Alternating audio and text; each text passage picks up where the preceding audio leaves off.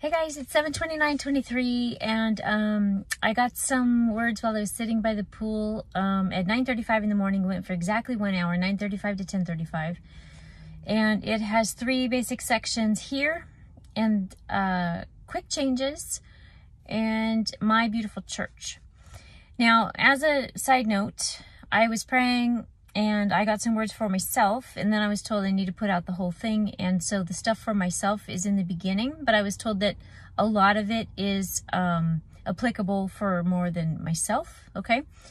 So I was sitting by the pool. It was 83 degrees at 9 in the morning.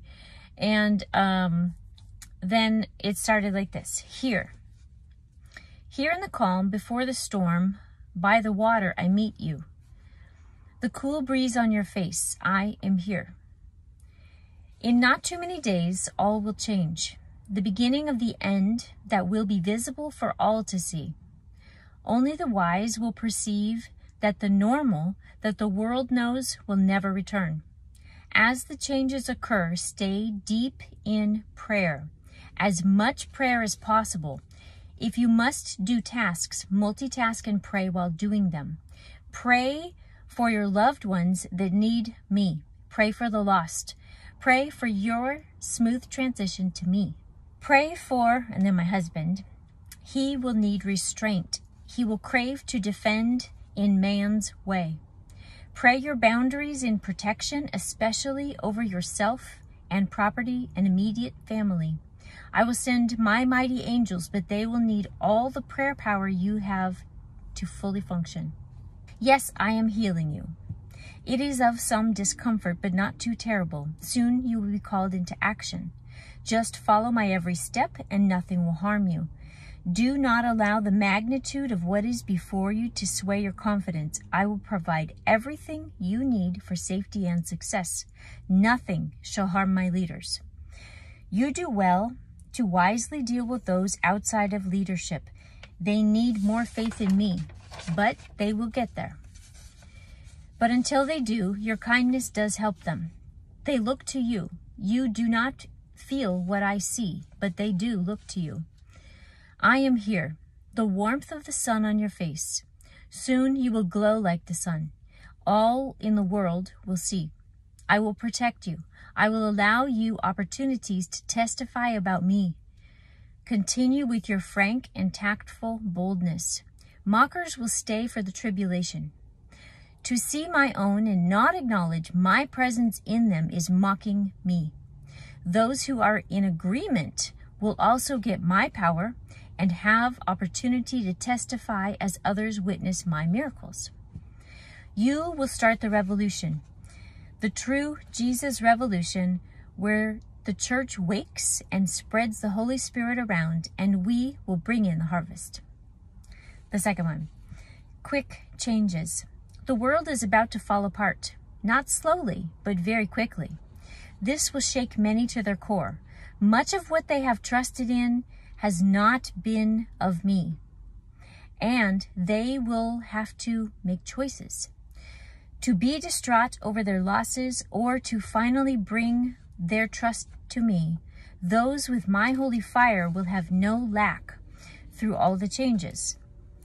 A living testimony to my ability to protect and a living testimony to my love.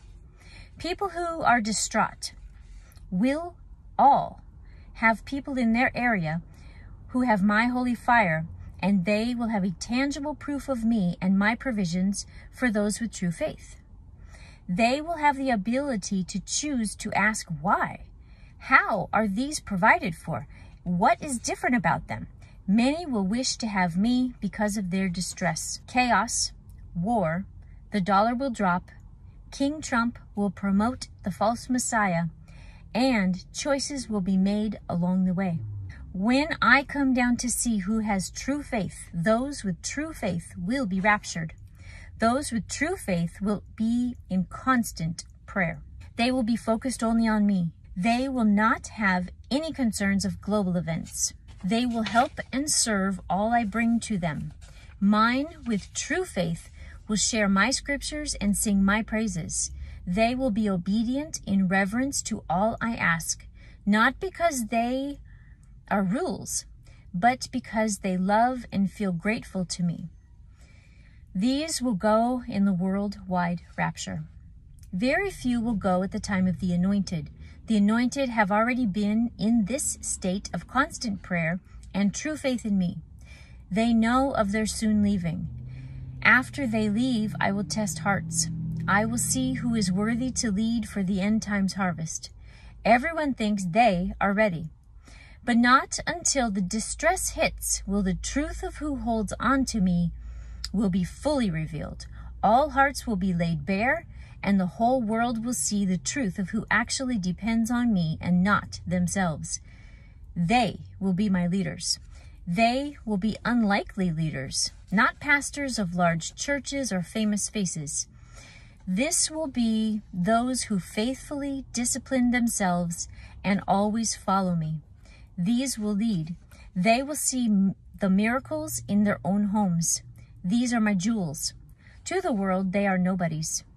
But to me, they are the leaders of the end-time harvest, a high honor. Third one, my beautiful church. My beautiful church, my son's bride. You are ready. What is to come will stun, destabilize, and bring to ruin those who have faith in anything other than me. But you, church, you, my faithful few, are ready. Understand when resting in me, nothing can harm you. Have all confidence in me. True faith through whatever looks impossible to everyone else. This will be our testimony to the world because I will show up. Hold tight because I typically test your faith before I show up. Keep holding to faith and I will show up. I am very proud of you who trust. I am looking forward to using you in a mighty way. Do not try to figure out how or when or where. Just follow my lead. No one on earth has the full design plans for how the end goes. This is purposeful to keep the plans from the deceiver. No combination of my holy messengers have the plans for the end either. You cannot listen enough or read enough to figure it out. What I require is your trust. Just rest in me and be at peace. Those who trust will have a joyful heart for the next few months, and together we will save millions. Think of the Israelites. Could any of them have predicted water from a rock or manna from heaven? No, it was not revealed. Just as what is to occur is not fully revealed. I have revealed some things for your encouragement, but the very exciting things I have saved for surprises so you can fully rejoice in the moment. Rejoice that you are living in this historic time. You will be written of in the annals of time. Your faith will inspire generations to stay faithful and understand how terrible the world was before the millennial reign. You will be tangible voices who can stop and speak with these people and testify of my great deliverance. Hold on to your hope, because I do not fail. Rest in my truth. I hold all the details in my hand. The time has come to begin to turn the game in our favor. I will first move the winning piece, my anointed, and then I will continue to complete the game to its end with my church. The victory has already been declared. We are already rejoicing in heaven. The days of evil are numbered, their demise a few chess moves away, their defeat assured. Do not look from side to side. Do not have anxiety about how the world falls apart around you. Do not have fear as unusual things occur. Just lean into me and trust. The game needs to be played out the way it will in order to save millions. The Antichrist will rule, but it will not be the triumph he had imagined, and it will not unfold like he had imagined either. His demise assured, his reign temporary, his power limited. Rest in knowing that I, the God of the universe, the creator of all, the Alpha and the Omega, I have seen it all. And I have made the winning move already, the end assured. Those who already trust me have not one thing to fear. Do not listen to the worldly man, he will stoke fear. Only listen to me. Recall, I will soon speak directly to you. 3 days after Julie last speaks, after the human uprising has already begun, listen for my voice. Pray those 3 days to hear my voice. When you hear me, do not doubt, but instead rejoice and obey. Never relent praying. This is our secret weapon. Some of you I will allow to be in circumstances you feel are not pleasant. Recall always how I worked through the apostles and Paul. At times they were in dire situations. What the Bible does not record is during the situations they were in constant prayer and singing my praises, and I provided ways out, healing, provisions, powers that were of me. Why would they be allowed in these situations, you might wonder? It was so more people could be testified to of my power and provisions. Trust me and pray to me in every circumstance, and look for my help, and be prepared to testify of me. What is to come will be ripe with opportunity for you to witness of me. Always listen and lean into me. I will make all things in your favor. Lose all connection and love for all the material things of this world has. Keep your focus on me. I will show you wonders that you could never imagine. Miracles that are beyond anything this world has seen. Stay strong. Yes, what is about to occur will be turbulent, but this is not reason to fear. Read my words, and I will bring you instant peace. Sing my praises, and I will bring you instant angelic defense. Pray to me with every concern, and I will direct your feet and provide. Keep your gaze on me. I love you, church. You who are faithful and rejoice with me to save as many as will come, you are my true church. This is what the church was made for. Turning souls to me and saving lives for eternity. I rejoice with you who have been praying passionately to me to save your loved ones. I hear your cry. I am moving to break their chains now. Continue to pray. Never relent. Those who will receive their full measure of the Holy Spirit, prepare. Prepare your hearts and minds. Take my Holy Communion and be careful what you expose your heart, mind, and body to before it comes upon you. Be aware you will feel it. It will be powerful and different. It's okay. Trust. You will shock those around you. That's okay. You are going to testify for me. In this dead world, the shocking is needed.